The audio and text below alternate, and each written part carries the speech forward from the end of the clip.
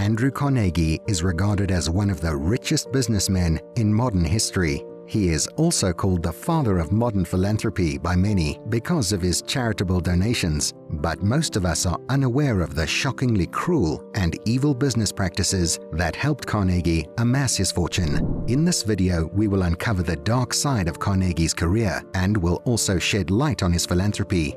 This will help you make an informed decision on whether Carnegie is a saint or a sinner. To get a better understanding of Carnegie's business practices, let's dive into Andrew Carnegie's early life first. Carnegie was born on 25th November 1835 in Dunfermline, an ancient town that once enjoyed the privilege of being Scotland's capital during the medieval times. However, as they say, good things don't last. The inhabitants of Dunfermline were going through tough times economically, with high unemployment rates and widespread poverty. Carnegie's mother used to work day and night to make ends meet, whereas his father was a weaver, a career that Carnegie was expected to pursue as well. His father, William, had little idea about how to adapt during the Industrial Revolution, and his handloom business became obsolete. His father's struggle and rapid decline had a traumatic effect on Andrew, who became determined to provide his family with a comfortable life. In 1848, when Andrew was just 13 years old, the Carnegies sold all of their possessions and borrowed a sum of £20 from a friend and moved to Pittsburgh in pursuit of the American dream. However, things didn't go as planned, as Andrew's parents struggled to find employment in Pittsburgh as well. Out of options, Andrew had to give up on his education and seek employment opportunities to support his family. Despite facing numerous rejections, Andrew was determined to seek employment and kept on hustling until finally landing a job at the local telegraph office. Carnegie made it his mission to build connections in the local business fraternity by going over and above his job's basic requirements. The young Carnegie did this by memorizing the names, addresses, as well as landmarks near the houses of the people he was delivering the telegrams to. He would often greet them personally while delivering telegraphs, or whenever he crossed them on the streets. He was slowly getting where he wanted to be, but this was just the beginning. However, the skill that landed Andrew his big break was his ability to instantly decipher and recite the telegram by simply hearing the Morse code. His conviction and talent soon caught the eye of Thomas Scott, a regional manager for the Pennsylvania Railroad Company. Scott soon hired Carnegie as his personal telegrapher and private secretary for a sum of $35 per month. Scott would often affectionately refer to Andrew as "my boy Andy," and their bond strengthened over time, with Scott becoming a father figure and guide to Carnegie. This was a once-in-a-lifetime opportunity for Carnegie, who was about to sit in the driver's seat and observe the subtle art of running a business as big as the Pennsylvania Railroad Company, which was, at the time, the largest corporation on the planet. He quickly rose through the ranks at the Pennsylvania Railroad Company and soon succeeded Scott as the superintendent of the Pittsburgh division. He started investing in the stock market on Scott's advice, and that was the time Andrew realized the power of money and capitalism. This was just the beginning of Carnegie's epic rags to riches journey, which would soon take him to the pinnacle of the business world. During the American Civil War, Scott was bestowed with the responsibility of military transportation for the North, and Carnegie played an instrumental role in executing this responsibility, managing key roles in the operation. Andrew even escaped serving the military during the Civil War by paying $850 to an Irish immigrant to serve as his substitute in the army. It wasn't that Carnegie was afraid of serving in the army, but the opportunity cost was too high, and his growth in the business world was at stake. His decision to pay for a substitute instead made the difference. While the Civil War was a horrifying event for many, for Andrew, it was a goldmine of opportunities. The fragile nature of the wooden bridges and their vulnerability to being burnt down by the enemy troops meant that there was a need to replace wooden bridges with metallic bridges. This pushed the demand for iron to an all-time high. The Civil War thus served as the catalyst for the growth of the iron industry. Andrew was determined to seize this opportunity, and he knew that the stakes were high, but the potential was endless. So in 1865, Andrew resigned from his job at Pennsylvania Railroad Company and founded the Keystone Bridge Company with a motive to replace fragile wooden bridges with the more durable iron ones. By 1866, Carnegie was already making $50,000 annually, which grew to a whopping $400,000 by 1868 because of Carnegie's exceptional business strategy. All of Carnegie's competitors that were manufacturing iron bridges relied on iron mill owners for their raw materials. But Andrew knew that if he wanted to dominate this industry, he would have to have total control of the production process, and that was only possible if he owned his own iron mill. After starting his own iron mill, Andrew's next target was the iron rail industry. Railroads were the most prevalent form of transportation back then and an extremely lucrative business to enter. He was able to create synergy between the three arms of his company.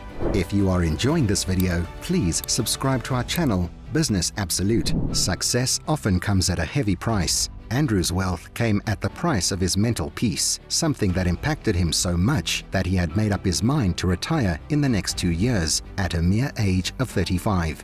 Carnegie, in a letter that he wrote to himself, said, "To continue much longer, overwhelmed by business cares and with most of my thoughts wholly upon the way to make more money in the shortest time, must degrade me beyond hope of permanent recovery. I will resign from business at 35. But during the ensuing 2 years, I wish to spend the afternoons in receiving instruction and in reading systematically." This would later become a part of the Gospel of Wealth by Andrew Carnegie. However, what he eventually did was far from what he had said he would do after 2 years, as he continued to ruthlessly grow his business empire and mint large amounts of money for almost 3 decades. 2 years after the much talked about letter of his retirement plans at 35, the tycoon stumbled upon a new steel refining process formulated by Englishman Henry Bessemer to convert iron into steel, a better alternative to the then popular brittle iron. Steel has more carbon as compared to brittle iron, and thus it can withstand more pressure and was perfect for industries like railroads, construction, and heavy machinery. One of Carnegie's biggest assets was his ability to identify changing trends, predict future demand, and then go all in to make the most of the opportunities presented to him. In 1875, Carnegie invested his own money heavily and even borrowed a large sum of money to start a new steel plant in Pittsburgh called the Edgar Thomson Steel Works. Carnegie was a shrewd salesman, and that reflected in his naming of his company after one of his prime clients, J. Edgar Thomson, a railroad tycoon in the late 1800s. This helped Carnegie get in the good books of Thomson and secure more orders at better prices. Carnegie would soon meet the man who would end up playing a pivotal role in executing his shady business practices in the future. In 1881, Carnegie met Henry Clay Frick when the latter was on his honeymoon in New York City. Frick was an industrialist and the owner of the H.C. Frick & Company, who were into the production of coke, a coal-based fuel with high carbon content. The meeting was quite a fruitful one, as both Carnegie and Frick entered into a partnership that would supply Carnegie steel mills with adequate supply of the fuel as when needed. On the other hand, Frick became the chairman of the Carnegie Steel Company and started the relentless expansion of the Carnegie Steel empire. Often, the growth and expansion came at the cost of poor working conditions for laborers and low wages, with revolts being suppressed constantly with Frick in power. Carnegie Steel Companies was often accused of exploiting laborers amidst harsh working conditions and inadequate payments, with the constant reduction of wages to cut down the operational costs. Carnegie was infamous for making his employees work 364 days a year. They were only given the 4th of July as a vacation. Even though he worked his employees to the bone, he would grab the first opportunity to upgrade his machinery if it meant that the new technology would reduce the number of workers required to complete a particular process. Carnegie and Frick's evil business practices were not restricted to his workers. He was ruthless in dealing with and destroying his competitors as well. One such example of their evil business strategy was how the dangerous duo spread a rumor about their competitor, Duquesne Steel Works. They started alleging that Duquesne produced low-grade steel which lacked homogeneity. They used technical jargon on purpose to confuse the buyers and instill a sense of fear in them. He wanted to run his competitor to the ground, and he sped up the process by lowering the price of his products to attract Duquesne's already scared customers. Duquesne couldn't survive this and ended up selling his company to Carnegie at a bargain in less than 2 years. Carnegie was getting away with his exploitative policies for almost a decade, with Frick acting as his enforcer and crushing any opposition or revolts by the workers. The steel industry had become an extremely hazardous industry, with 1 in 10 steel workers dying on the job in the 1890s. However, things had reached the boiling point in 1892. Carnegie had directed Frick to increase production in the factory in Homestead and at the same time reduce the wages of the workers. The steel workers were enraged with the decision and started unionizing and protesting the unfair decrease in pay and unacceptably long working hours. Carnegie was trying to mend his image of being a crony capitalist and decided to avoid being directly involved in solving the issue surrounding the labor strike. He gave Frick a free hand to bring the situation under control, by hook or by crook. Frick started by throwing out the workers who dared to raise a voice against the management and replaced them by bringing in hundreds of immigrants from third world countries who were ready to work for a lower pay. He then locked up union leaders and hired thugs to intimidate those who dared to go on strike. Frick called his army of armed mercenaries the Pinkertons. 300 Pinkertons reached the iron mill in Homestead with arms and ammunition and were met with an angry mob of over 10,000 workers who refused to go empty the Homestead iron mill. What started out as a strike ended as a massacre. 9 factory workers and 7 Pinkertons lost their lives, and hundreds were injured in what is considered one of the darkest days of Carnegie's long and illustrious business career. Carnegie's influence meant that he had a lot of powerful friends in the government, one of them being the governor of Pennsylvania, who helped bail him out of this tough situation. The governor ordered 8,000 military personnel to go to the factory and defuse the situation.